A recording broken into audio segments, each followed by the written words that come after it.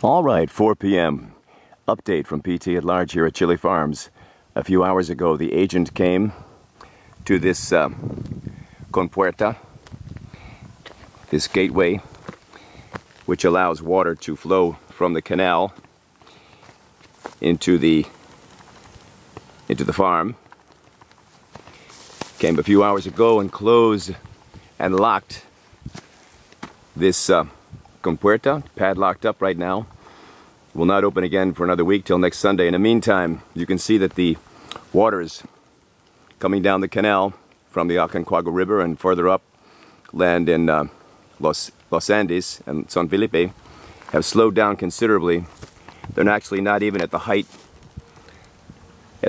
of the entrance to this compuerta. So I would say by the end of the day, perhaps into sometime early tomorrow morning, this canal will have dried up.